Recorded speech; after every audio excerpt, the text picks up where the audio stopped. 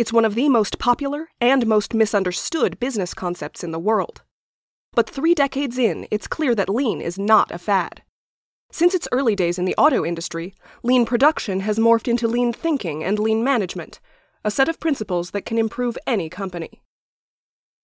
In a new companion book published by Routledge, more than 70 thought leaders from 15 countries share their expertise on lean, providing readers with a clear understanding of what lean is across different settings, and how to best apply lean ideas in their own firms and to their unique industries.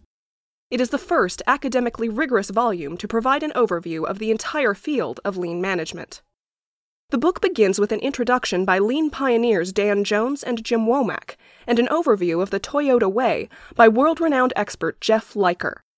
Leading experts and up-and-coming scholars from across the globe contribute subsequent chapters.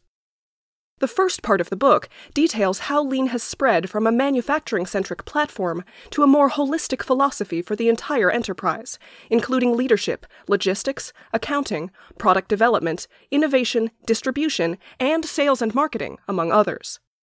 The second half of the book focuses on how to best apply lean to different sectors, from healthcare and construction to software development and education. Each chapter includes a short case study to illustrate the characteristics of lean in various settings. As readers will learn, the 5 classic lean principles — identify value for the customer, map the value streams, create flow, establish pull, and seek perfection — are not always applicable in all settings. For instance, take the first principle.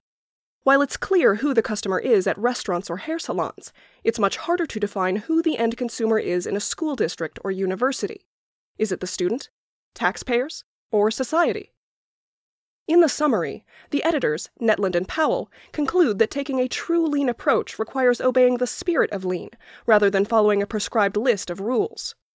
The closest thing to a universal tenet in lean is continuous improvement, or Kaizen, which requires a culture of learning, long-term perspective, and a unique brand of coach-like leadership, constantly challenging the status quo. These are the fundamental 3 L's of lean. The Routledge Companion covers all of this and more in one volume, making it an invaluable resource for all researchers, consultants, and practitioners looking to better understand lean across different contexts. By the end, readers will have a firm grasp of how to use lean to their advantage and be on their way to business success in what has become a lean world.